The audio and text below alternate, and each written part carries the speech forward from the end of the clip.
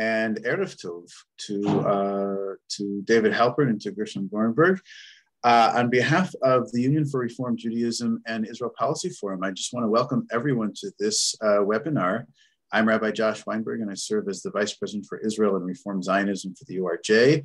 And I'm very thankful for this webinar series that we've been doing in partnership with Israel Policy Forum, who we've worked together with many times in the past. And I greatly appreciate the partnership in bringing high-level content and intellectual complexities to the question of the state of two states and what has to happen for there to be a two-state outcome, two states for two people, and what that might look like. And we've been exploring several different issues, including what's going on in the Palestinian street, the issue of normalization as a result of the Abraham Accords, most recently, geopolitical issues, United States, politics, all of that we've examined.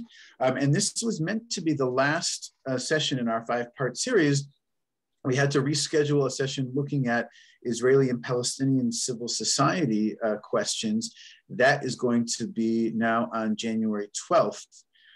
So mark your calendars, and we hope that you can all join us. Today, we are going to focus on the questions of settlements. And specifically, what are we talking about when we talk about settlements? That means Jewish settlement over the Green Line or over in the area that was conquered by Israel in the 1967 Six-Day War. With us to do that are two leading experts in the field, of course. David Halperin, who many of you know well already, is, of course, the CEO of Israel Policy Forum and a good partner based here in the United States, in New York. And one of my favorite teachers and authors and journalists is Gershom Gorenberg, coming to us from Jerusalem. I'm sure many of you have read Gershom's articles, whether in the Jerusalem Report magazine, the New York Times, the Atlantic, American Prospect, so many places, as well as his many, many books. The most recent is War of Shadows, Codebreaker Spies, and the Secret Struggle to Drive the Nazis from the Middle East. But for this discussion, Gershom literally wrote the book on the big question here, and that is the book called The Accidental Empire, Israel and the Birth of the Settlements from 1967 to 1977.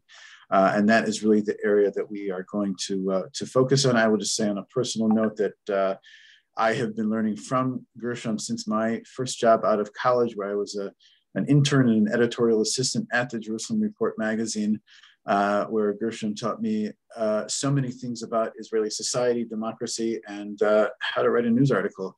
And so I'm grateful to be able to continue learning today. I just want to mention that this session will be recorded and to invite you to place all questions in the Q&A section, and we will try to get to as many as we can, and we'll have time at the end as well to do that. So without further ado, David, I'd love to turn it over to you. Great. Well, thank you, Josh, for the introduction and for the partnership in this important series, and to everyone for joining us today. It is an honor to present with Gershom, who, as Josh said, literally wrote the book on these subjects. So I'm excited to dig in. I'm going to be sharing my screen for the entirety of this presentation. This is not the kind of webinar that's easy to understand just in the background. It really will require you focusing on the screen, and I'll make sure to check in on orientation in case there's questions as we go along. And you can, in addition to our Q&A session, put your questions in the chat, and we'll have Josh flag them for us.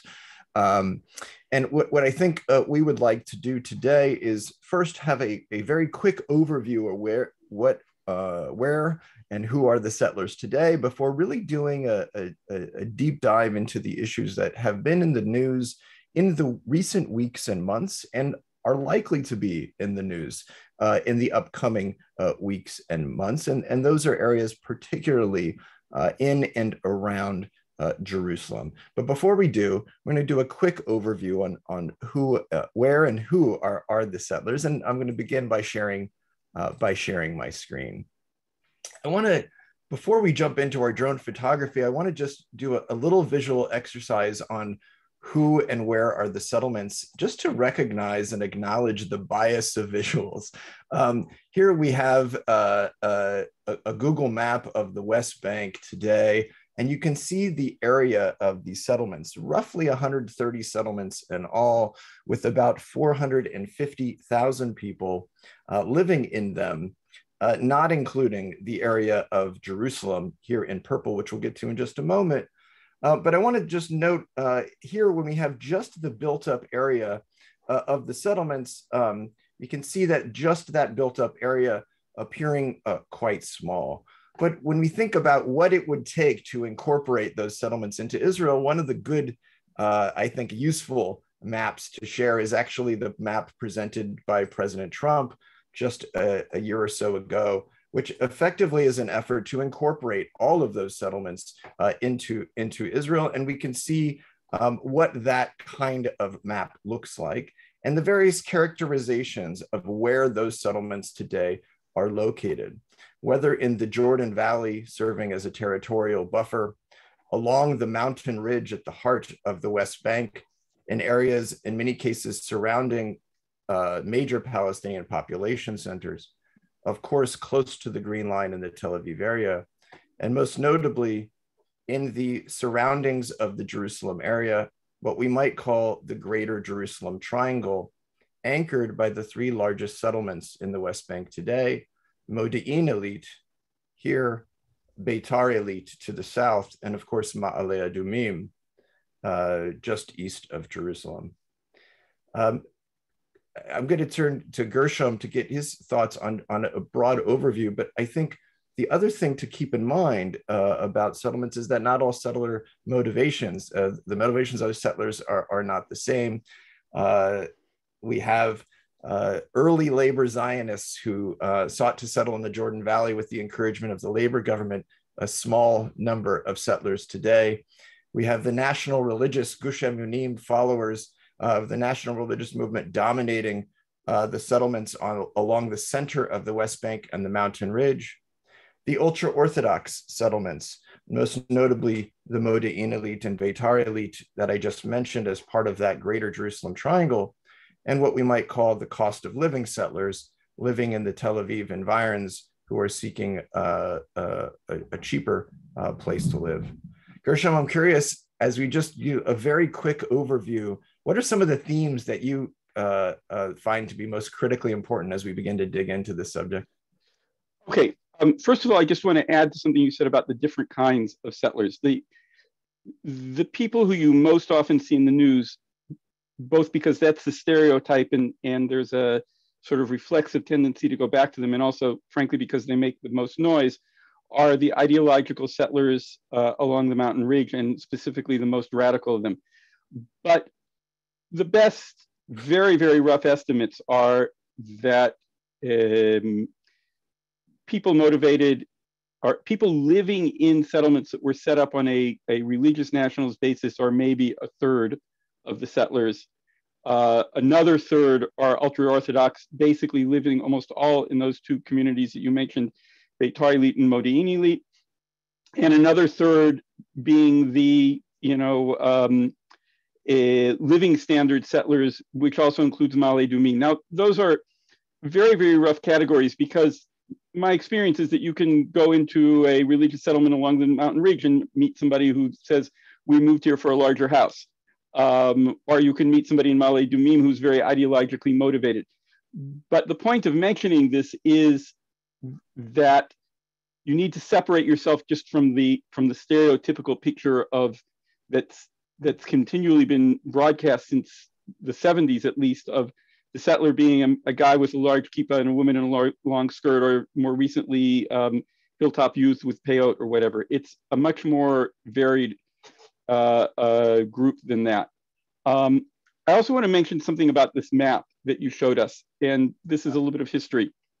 The original first map drawn up after '67 that had a great influence on policy was the what's known as the Alone Plan map. Yigal Alon, then a minister in the Labor government, came up with this plan literally, he began thinking of it before the guns fell silent in June 1967, and turned in his first proposal to the government in July of 1967, was never officially adopted, but had a big influence, particularly in the first years of settlement, and included such things as that strip that you see along the Jordan River and the Dead Sea coast. And what I want to say about this is that Alon's deputy minister soon after the war was a man named Lova Eliav, who became very, very well known as one of the early advocates of negotiating with the Palestinians in a two-state outcome.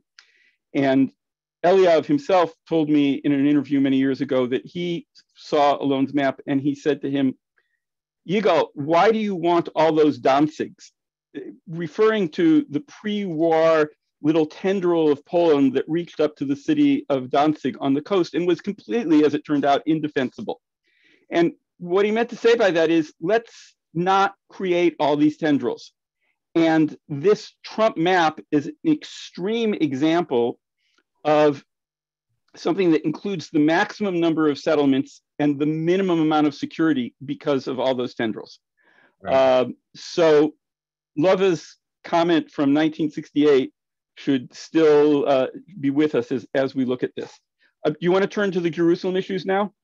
Yeah, absolutely. And I thought that particularly the second part of that Alon map is that sort of buffering around the areas of Jerusalem, which continue to have the legacy on the issues today. So I'm going to switch now just for a moment to the drone footage, which you all should be able to see here. Now, before I really start showing things, I want to just make note of the small box on the right side of your screen.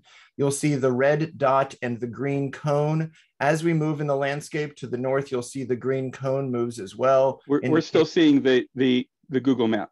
There we go. Okay. Oh, I'm sorry.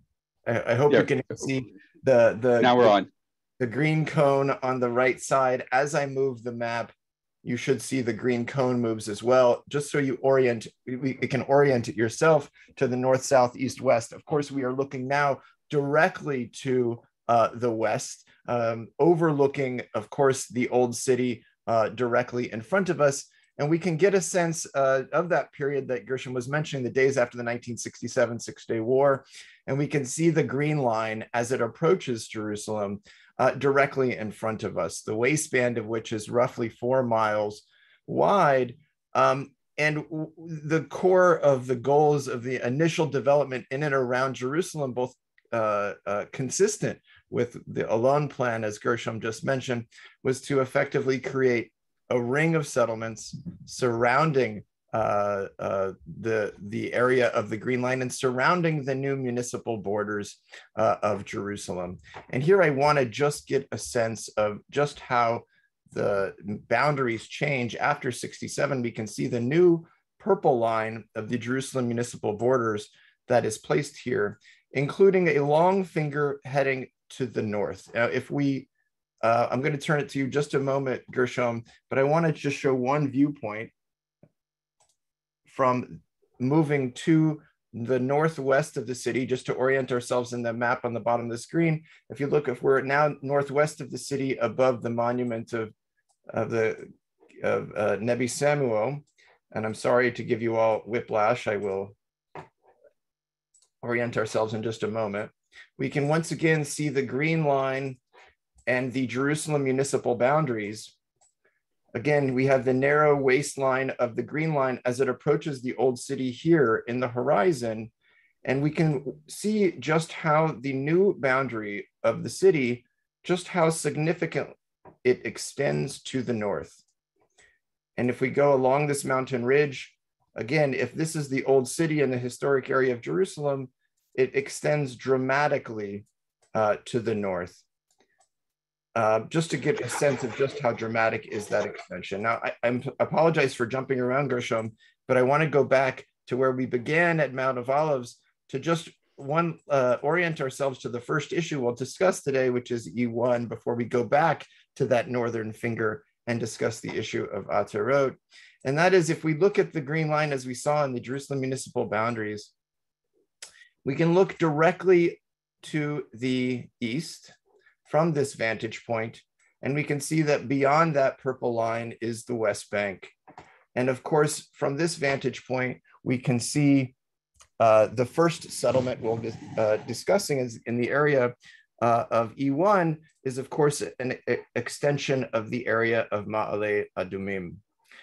Maybe I'll pause here before we get into the details of E1. To Gershom, I'm curious, any thoughts you have to share on the situation of Ma'ale Adumim and the issue of E1 before we dig into the details in the footage? Okay, so let me add a couple things to this. First of all, about that purple line. Yeah. The purple line, the borders of Jerusalem, came out of perhaps the only thing close to a unanimous decision of the Israeli government immediately after the ceasefire, which was A, to annex East Jerusalem, but B, to annex a swath of land around Jerusalem. At that moment, there was a strong feeling that Israel might be forced to pull back immediately, similar to what had happened in 1956. And there was also a sense, however realistic or unrealistic, that if we just annex this area quickly, we will be able to keep that. And so the guidelines that were given for drawing up this map, which happened in a space of 2 weeks, very quickly, often missing details on the ground, were to, first of all, to include strategic high ground, high points, to expand the space that Jerusalem could grow in because it had been constricted within the Green Line, to take land while avoiding taking more Arab population than necessary. Also, to take back in places where Jews had lived before 1948 and had been forced to abandon them during the 1948 War of Independence, which included 2 moshavim, 2 farming communities north of Jerusalem, between Jerusalem and Ramallah, which were called Atarot and Neve Yaakov, which were in fact closer to Ramallah than to downtown Jerusalem. And there was a desire to give Jerusalem an airport. And north of Jerusalem, there was an airport at what was called Kalandia, which Israel renamed Atarot. Kalandia had been a British airfield, and then it had become the largest airport in Jordan between 48 and 67. And the hope was that Jerusalem would have its own airport. So these lines were drawn very quickly. And at first, in that first literally few days, people thought those might be the borders. And then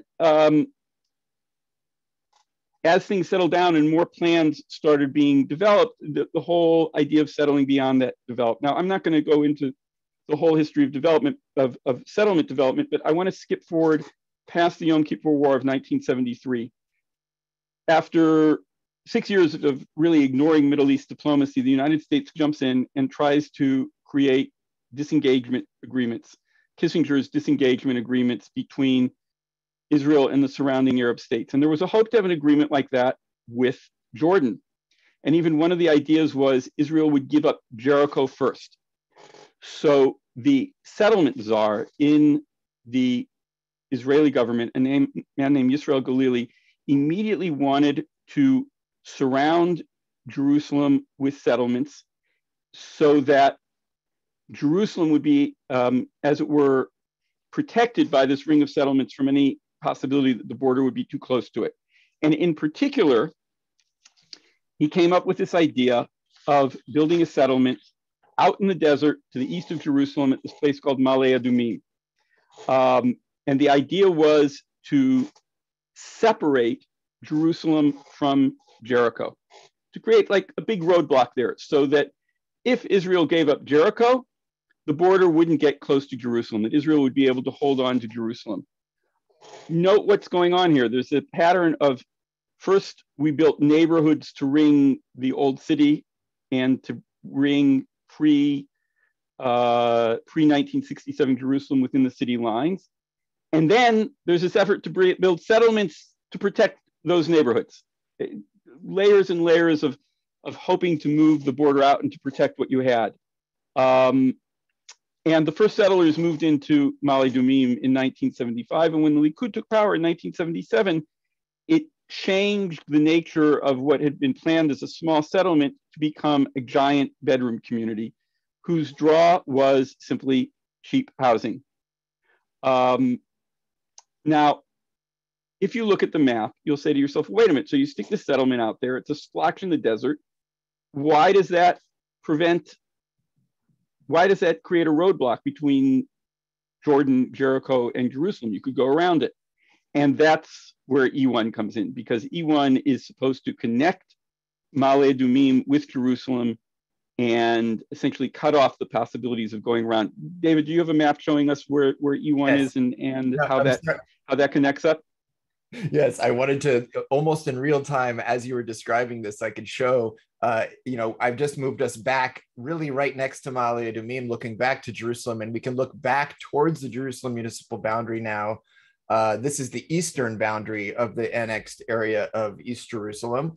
And exactly to your point of what you're just saying, Gershom, you can see that major access road connecting Jerusalem with the Jordan Valley on the way to the Jericho region, Route 1. And we can see from this vantage point how Ma'ale Adumim is strategically situated on directly east of the city, and really in a way that dominates that Route 1. That transportation infrastructure and that approach to Jerusalem, to your point, Gershom, about disconnecting Jericho from, this is really the road to Jericho, so to speak, and how Ma'ale Adumim sits above it. And of course, E1 is situated essentially an expansion of Ma'ale Adumim simply on the other side of the road.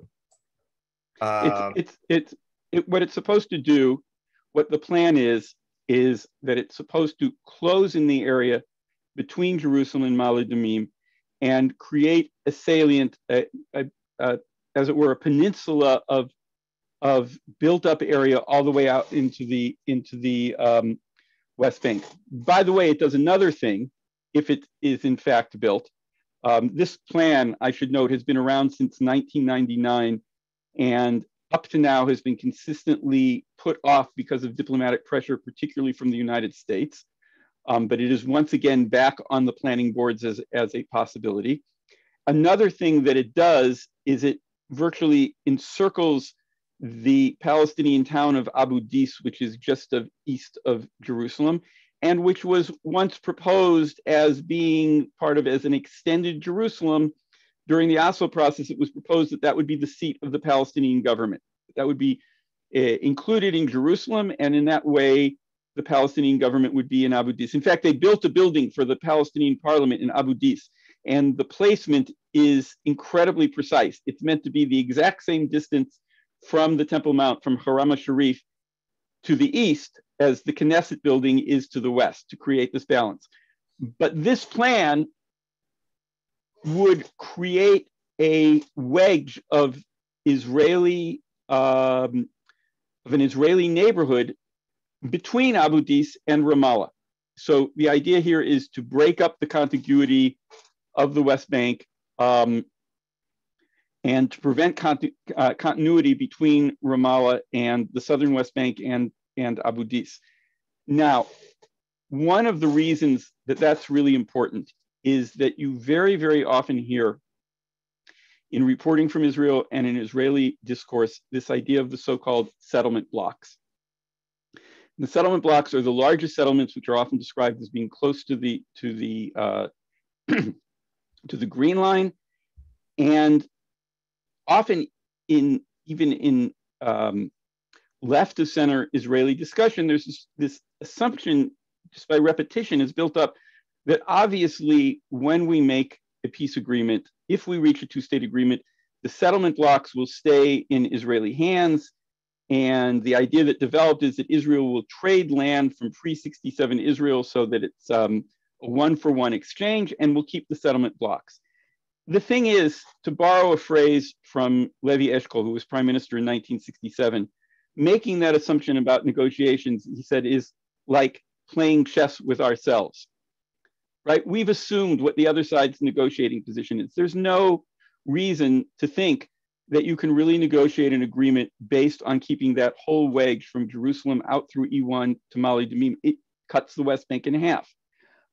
One way to solve that problem might be those tendrils that you saw in the the Trump map, but that creates an incredibly complicated map, extremely long borders for Israel.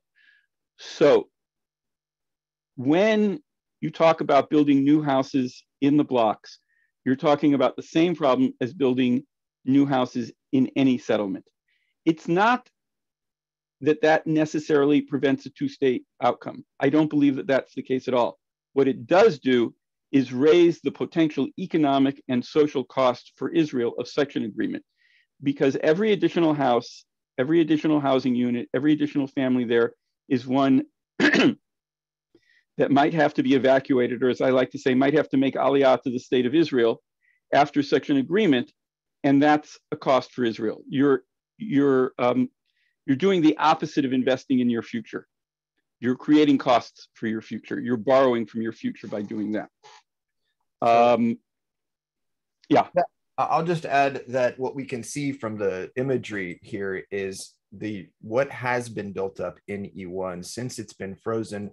You can see the landscape of the infrastructure below us that has already been set up, ready for homes essentially to be built. There are light posts here. You can see the road is well maintained, and you can effectively see the initial plans. Now, this development that you can see below us was done during the time of Ariel Sharon as prime minister and has been frozen like this ever since, amidst significant international pressure, traditionally from the United States and the European Union. As Gershom said, there are a number of stages to advanced building in this area, even more so than in Jerusalem, because of course this area is not annexed and is not in the city of Jerusalem. This is the West Bank.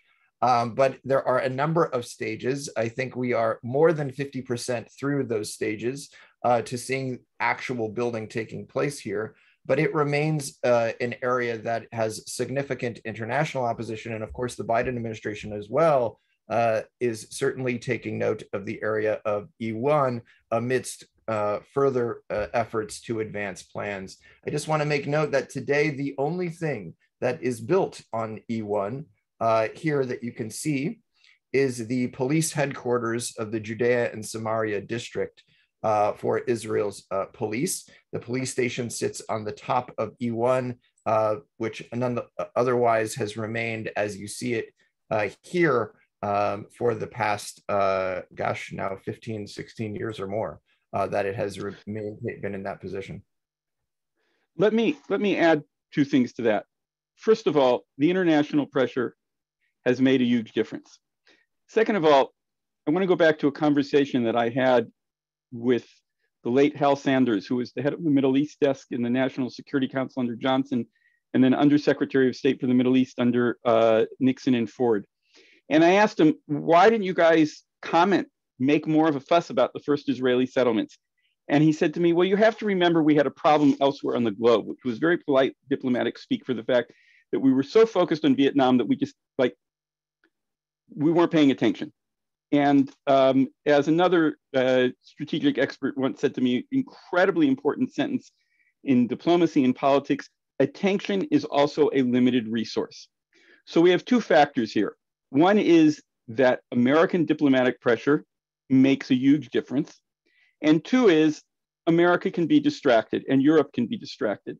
And therefore, the degree of political awareness and pressure from within the United States, arousing a current administration to respond to what's going on here, has an effect on the landscape and on the potential for continuing peace efforts in the future. It may seem like the two things are very, very far apart, but actually keeping your administration aware of what's going on here and actively involved is what keeps this very damaging settlement from going forward. And that, by the way, is a good bridge to Atarot. What? Can I just ask you a quick, if you mentioned that, attention and what were the early questions from LBJ to Eshkol like that, and how did that play out during the Obama administration with Netanyahu kind of, using Obama to keep his right flank in check. Can you say a few words about that? Well, really, if you look at American accounts of Middle East diplomacy negotiations, the best example is Kissinger's memoirs. It's as if the settlement suddenly appeared in 1974, after the 73 war, when the United States starts getting involved in diplomatic efforts and says, oh, gee, there's this problem of settlements. There were diplomatic reports from here. I've read those reports, those declassified reports from the Jerusalem consulate and the embassy in Tel Aviv about settlements, but they didn't really register in American policy in a serious way until the diplomatic process started in 74. The Washington tended to take statements made in negotiating rooms and between ambassadors more seriously than what's in Israel called facts on the ground, building out in the territory. The Obama administration, to leap forward, did put considerable pressure on Netanyahu. It obviously did not stop settlement growth, but this is not a black and white picture, an on-off picture. As we can see, when we're looking at something like E1, it did make a difference. It did restrict the growth of settlement in a dangerous area. So that political and American involvement it's obviously not the only factor in a very complex picture, but it's very, very important. The rest of the world is not just spectators. They have a possibility of being involved here.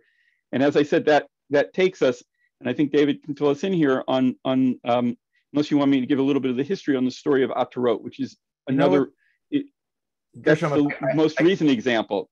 Yes, I will just set you up for that if you don't mind, because I'm going to take it back to Nevi Samuel, where we were just a moment ago, where I showed that wide finger.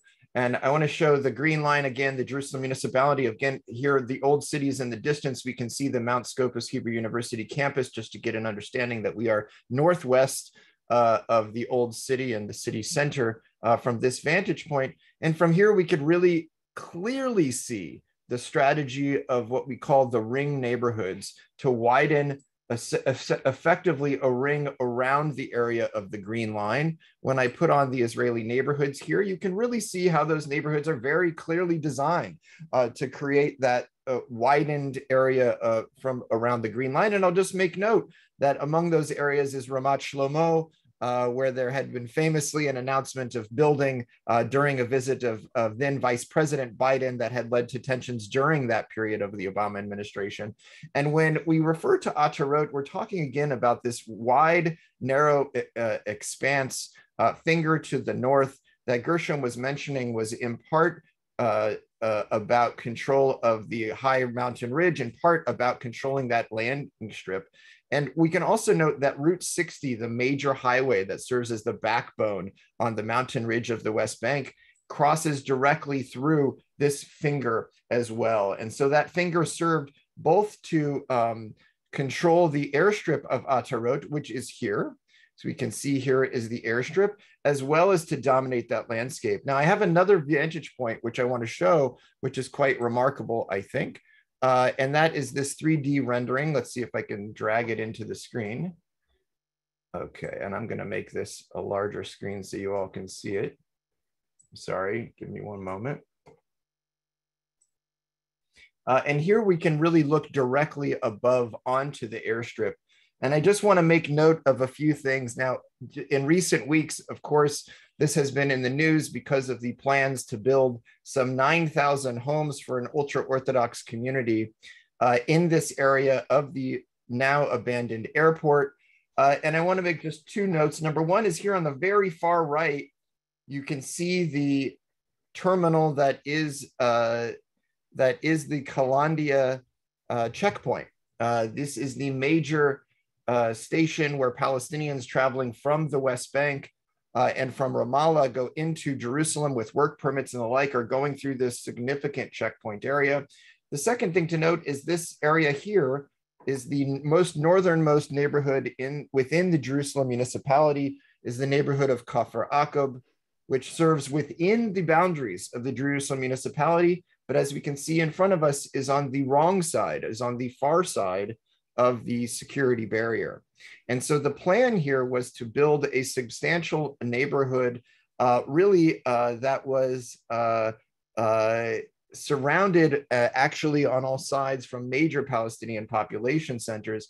And it led to the most challenging phone call yet between the Biden administration and the new Israeli government, which ultimately led this plan, this proposal, with the official note is that it needs to be examined for environmental impact that will stall the plan for at least 1 year. But Gershom, I know that you have some fascinating context in history that I think would be really helpful to understand the context of this development. Okay, so this finger, the northern finger, reaches almost to Ramallah. It controls high ground. It controlled that airport, which Israel tried to continue operating after '67, but international carriers were not willing to fly into occupied territory. So it ended up only carrying domestic flights to Eilat, to Haifa. And then when the second Intifada began in 2001, it became impossible, unsafe to operate out of there. And basically, the airfield has been abandoned for the last 20 years. The idea of building, the proposal now was for 9,000 housing units in that empty space, was again going to create another division between Palestinian areas and create a wedge between Ramallah and East Jerusalem. This is the refrain. The idea in these plans is to separate out East Jerusalem, to prevent the idea of East Jerusalem as a capital of a Palestinian state. And the assumption always is that certainly neighborhoods built within Jerusalem will be untouchable in any sort of peace accord. I would suggest that they could have the opposite effect. At the point where the neighborhoods inside the Jerusalem boundary become a sufficient barrier to reaching an agreement, they may also be on the table. So once again, the strategy of creating facts is something that can boomerang, and I don't think it prevents a peace agreement, but it raises the price of such an agreement in economic terms, in political terms, and in social terms for Israel. Thank you. The one thing I'll just note from the Washington perspective, and one of the reasons why I think that this plan in particular got the reaction from the Biden administration, and I was smiling earlier, Gershom, when he was telling that story about the Johnson administration, because so many times I've been giving these presentations and I've been saying, you know, Gershom Gorenberg once said that during the, I've been relating your own story, and so now I get to hear it firsthand. But no, what I think is fascinating is that, you know, the Biden administration has been preoccupied with a lot of other things, clearly, and yet this got their attention. And one of the reasons it got their attention is that even under the Trump plan, the plan that we showed briefly at the outset, even under the Trump administration's proposal, this landing strip was not to be controlled by Israel, but was actually, under the plan, was supposed to be effectively a tourism center, a hub for Palestinian tourism to connect to Jerusalem with buses and so forth to visit the old city and the like. This was set aside for a specific Palestinian tourism zone. And yet even this proposal for 9,000 units went beyond and violated the proposals of the Trump plan. And I think that in particular was going especially far in terms of the administration recognizing that this was a step beyond. As we look, I think we'll have time to go just further to the south to look at one other issue. And here I'm going to move us to Kibbutz Ramat Rachel, looking to the south. And again, I just want to orient us to the bottom right of your screen. You can see that we are looking directly to the south. And from this vantage point, once again, we can see the purple Jerusalem municipal boundary in front of us. Looking directly to the south, we can now see beyond the Jerusalem municipal boundary, the city of Bethlehem to the south. And I think there's and David, as you're doing that, are you able to also point out the route of the barrier or wall fence? Is it going there? I think so. Yes. Here is the route of the barrier is here. The red line that I've just added is Thank the you. route of the barrier. My gosh, I think you're about 5,000 meters above my house right now. It's not in real time, so we will not spy on you, I promise. So if we're looking back towards the city, I just want to orient ourselves. We can see the green line in front of us. And here we're looking at a particularly interesting situation. Here we're looking at the issue of Givat HaMatos, and then I want to come back, Gershom, for you to say a word about the situation in Walaje as well. From here, I just want to point out the significance of the area of Givat HaMatos, which has traditionally, similar to E1, has been one of those red lines that has been viewed as hampering Palestinian access to Jerusalem and contiguity from the major population centers of the northern and southern West Bank to East Jerusalem. Now, the reason of that is that same road that we mentioned before, Route 60, which effectively goes straight through Jerusalem and onward to the north of that finger. You can see here that Route 60 prior to 1967 was the major access point from Bethlehem, this area in red, to Jerusalem. But of course, from 49 to 67, this of course was a border between Israel and Jordan. And so Bethlehem, Palestinians from Bethlehem were unable to take this road into Jerusalem because of course this was crossing into Israel. And so what was built to bypass that issue was a new system of roads. And here you can see what we've labeled the Old Jordanian Road, which effectively served that Palestinians would travel this route and then around the area of the Green Line. I'm sorry if this is disorienting, but you can see going around the area of the Green Line and then connecting to the Palestinian neighborhoods of East Jerusalem. Now, one of the main concerns the Palestinians have, particularly about the issue of Givat HaMatos, is emblematic of the issue of this neighborhood here directly in front of us, Har Homa, built in the late 1990s, the only neighborhood built after the signing of the Oslo Accords, new neighborhood built after the signing of the Oslo Accords. And you can see how it disconnects the Palestinian neighborhoods of East Jerusalem from Bethlehem, but it also serves to dominate what had been that traditional access road from Bethlehem to East Jerusalem. The new plan of Givat HaMatos is effectively on the other side of that road, as we can see here. And the concern, of course, is that there will ultimately be an effort to continue that strategy of the ring neighborhoods that would effectively bisect Bethlehem from East Jerusalem. Now, one could even go beyond this in this area here, and I want to pull the three-dimensional imagery for a moment, because just beyond, I should say, the other issue of Givat HaMatos is the manner in which it has cut Beit Safafa also from the areas of East Jerusalem. And just on the other side of Beit Safafa, we now have a new issue in the village of Walaje, which Gershom, I'm going to ask you to say a word as I try to pull up some 3D imagery of the Walaje site. Yeah, thank you. So just a small thing about the American politics. The bids, the call for bids on building in Givat HaMatos went out after the US election, and the bids were supposed to come in before the inauguration. And that was when Netanyahu was still in power. In other words, it was a clear attempt to exploit the last days of the Trump administration and the interregnum in order to get this in. It was a very nasty inauguration present for Joe Biden. Walaje is a tiny village, a couple thousand people. That's on the southwest corner of Jerusalem. If you've been in Jerusalem, it's very close to the Jerusalem Zoo, to the Malchamal. And when that line was hastily drawn in 1967, nobody noticed that it cut right through the middle of this little farming village. So half of Wallachia ended up inside the Jerusalem city limits.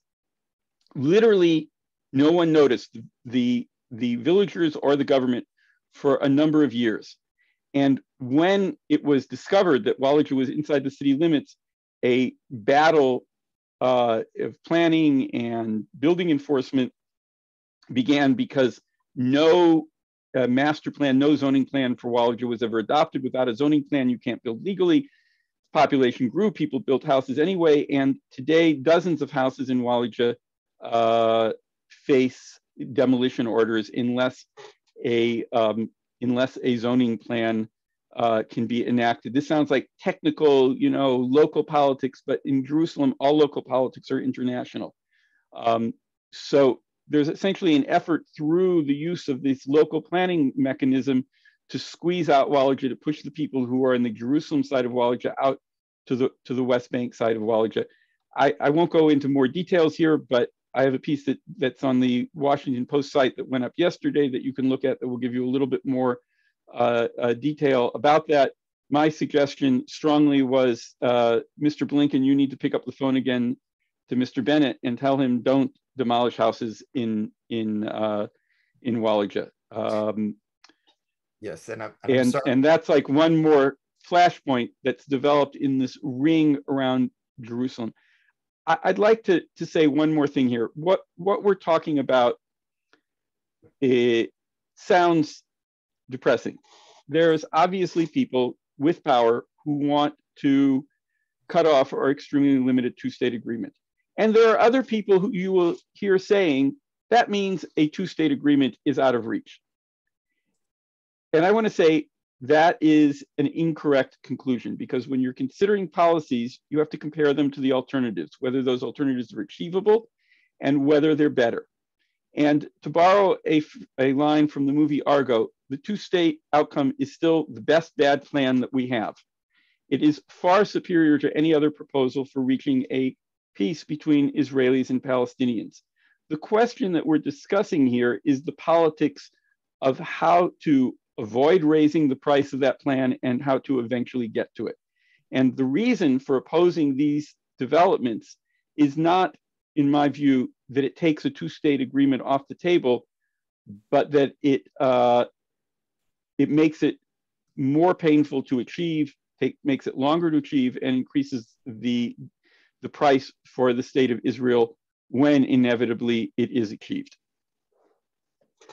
Thank you, Gershom. I think that was really well put. And I think for the last 10 minutes, Josh, we'd love to take questions. I'm going to stop sharing my screen. I'm happy to reshare it again if we have questions that require visuals to show. Yeah, Gershom, first of all, thank you for that last point. And I think that is a point that is in high contention right now, as some people are, commenting on the death of the two-state solution, or to say that there's nothing there. Would you comment specifically? There's also a question that came in to me about a proposal that some are calling the Confederation solution, and to, some people say that, that's really the default, that's what's going to happen, and so we ought to, examine that more closely. And what are your thoughts about that? And then I'll move on to the next question, if possible. Well, first of all, I would say that when you talk about a confederation, you're talking about a variation on the two-state agreement. A confederation, a confederated political entity, as distinct from a federal one. Federal one is, the United States. The central government ultimately has sovereignty. In a confederated situation, is more like the European Union. You have independent sovereign states who have agreed to give up a certain amount of sovereignty to coordinated or central control for mutual gains. So proposing this as if it's a completely different animal than the two-state agreement, I think is a mistake.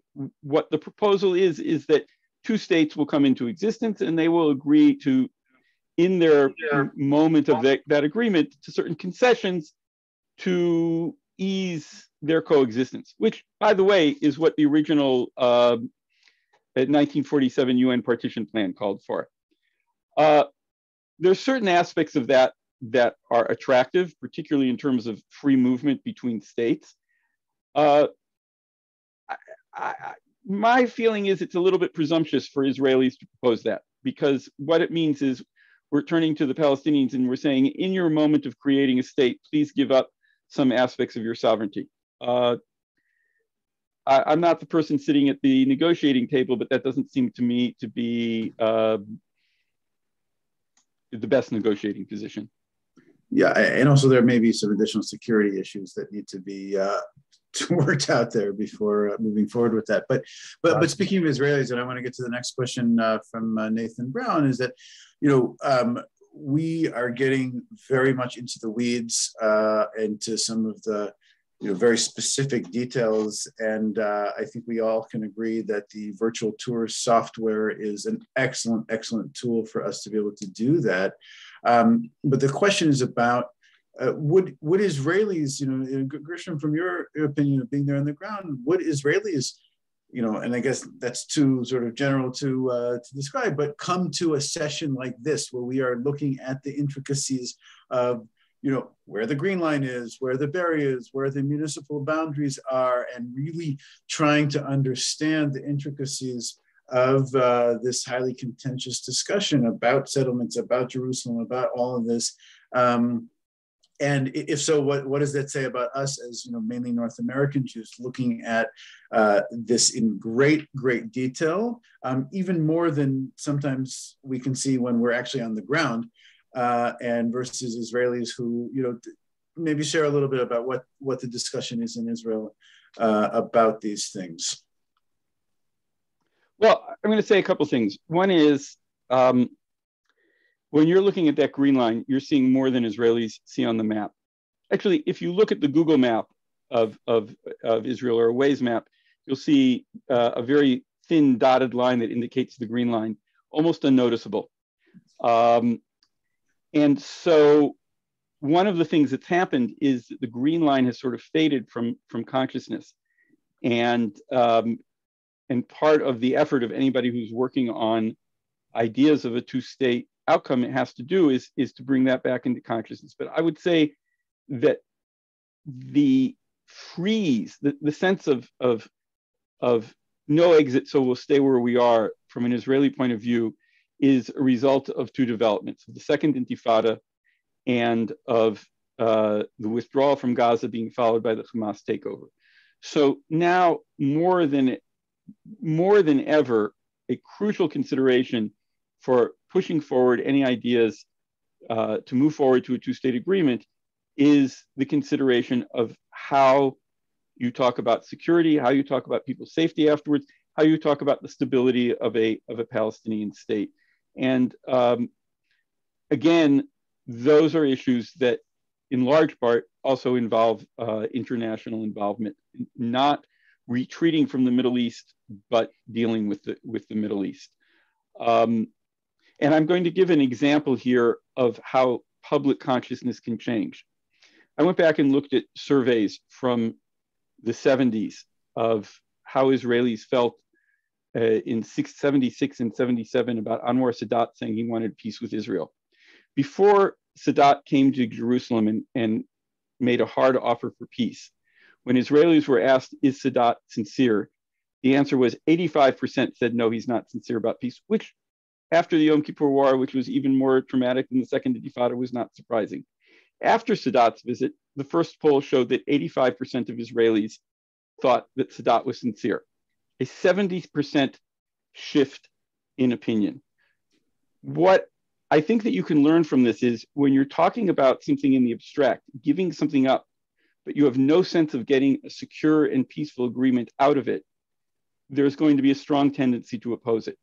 When there's a practical proposal on the table that gives you a sense that I'll get something out of this, that I'll get a peaceful future out of this, that things will be different for me and for my children and my grandchildren, public opinion can shift very, very strongly. And that's what we have to look for, is how to create that sensibility. Yeah, and that is exactly the next question that came in the Q&A section, also about, how would one be able to achieve, or how would we be able to achieve a smooth transition if we were forced to, evacuate settlers, do like we did in the disengagement in 2005, or consolidate certain areas. Would there be something that the settlers that were amorphous to accept one of these solutions? And another question came in about, if there was a Palestinian state, would Jews be allowed to, if they wanted to remain in certain settlements right now, be able to live freely in the Palestinian state? And I'll just say we have about 3 minutes left, and I want to make sure we each have time for final remarks. Okay. On one level, I would say to you, let's say all 400,000 settlers who were living outside of Jerusalem had to move back to Israel. You would be talking about 40% the size of the Soviet Aliyah during the 1990s, with the difference that there are people who are Hebrew speaking and mostly have jobs in Israel. So if you ask, can Israel absorb that? Yes. The question is the way that it's presented, the way that it is politically sold, and specifically to the settlers themselves. My own thought, I wrote this in a book that Dan Kurtzer edited that came out in 2012 called Pathways to Peace, that one of the best ways to make that transition would be, in fact, negotiating for the right of Jews to stay in the Palestinian state, but as residents fully subject to the laws, courts, et cetera, of the Palestinian state. My estimation is that the number of settlers who would want that arrangement is probably somewhere around the number of people who are present for this Zoominar. But you would be massive wide support, right. You would be presenting them with a choice that would ease the pressure on the Israeli government for these crazy kinds of compensation, and it would get away from this idea that you're forcing Jews out. But the reality is, people living in those settlements want to live in a Jewish state, and I think that given that choice, and given the possibility of easing their transition to moving back into Israel, you could make that politically possible. It happened when France gave up Algeria. It happened when Portugal gave up its colonies. I think we can give up what's essentially the colony of the West Bank and successfully steer toward a future. Great. Thank you so much, Gershom. And before we I know it's just about time, but David, I want to pose to you the last question, if possible, and about the what you think the U.S. administration should do, and should it strive toward establishing informal understanding with Israel regarding the settlements, like Bush did, and I guess Trump at sometimes, or should it continue to have theoretical blanket opposition and only engage and oppose anecdotally when it sees fit, in terms of what should U.S. policy be essentially towards this, and then we'll just summarize at the end. So look, I think the importance is maintaining the goal of a political horizon that's consistent with the idea of a two-state solution. Ultimately, this has to be agreed. I think that one of the important points, as we saw in this presentation today, is that we can think about the areas of major settlement blocks that have been consistently part of land swap negotiations between Israelis and Palestinians, particularly in the area of the Greater Jerusalem Triangle, when you think of areas like Modi'in Illit, Beitar Illit, and Ma'ale Adumim even, in the context of negotiations. The question is less about building within blocks. It's a question of extending the footprint of those existing blocks. As we see, it's one thing to say that it's okay to build in the blocks, and then your definition of the Ma'ale Adumim block includes the area of E1, well, then that is problematic. And so I think when we talk about building beyond the blocks or building within the blocks, we have to be very, very precise about what we mean. And I mean not just we, the American government, but we advocates as well, about how we are thinking about these issues as well. It's very obvious and clear that building at the heart of the West Bank in areas surrounding major population centers along the mountain ridge, in illegal outposts or authorized construction in areas that are far, far from the Green Line, present just greater obstacles and greater costs on the way to two states. And it is clear that those settlements that are closer to the Green Line are far more consistent with an eventual Israeli-Palestinian negotiation. But we have to be precise, because the Ma'ale Adumim situation even shows us that it is not so much the block itself, but it's exactly how you define the block and its extended area. And so I think that as much, I want to go back to the issue that Gershom mentioned and that I was kind of smiling about, is a recognition that the Biden administration today has a few things on its plate, to put it mildly.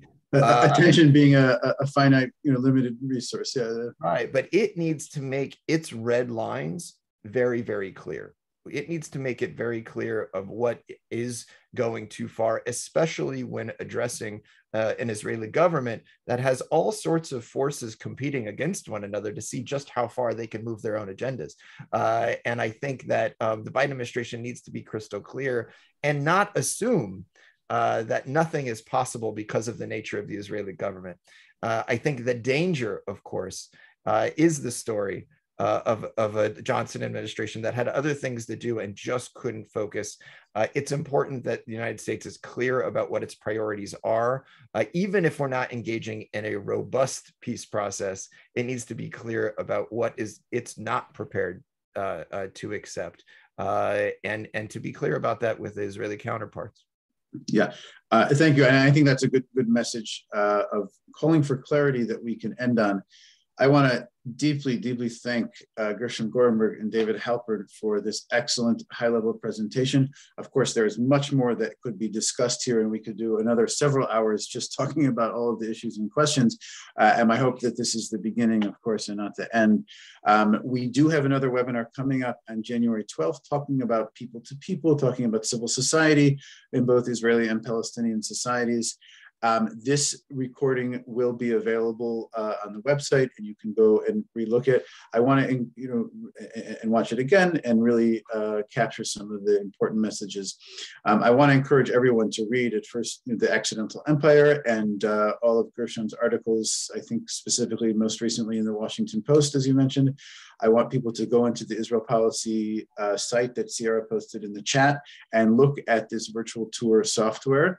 And also, as on behalf of the URJ and our work within the realm of the national institutions, the issue of funding settlements, especially through Kakal, is coming up and is a battle that we are engaged in very closely. And I hope that you all support our efforts there. Support for IPF for URJ is always, always critical. As you're thinking about that end of 2021 gift, I want to let you know that in order to further this work, we deeply, deeply appreciate your support and hope that we can count on you to be our partner in the future. Again, my deep thanks to both of you, to Sierra de Crosta and Molly Blumenthal. I hope to see you on the 12th and to continue this important discussion. Toda rabba. Thanks so much.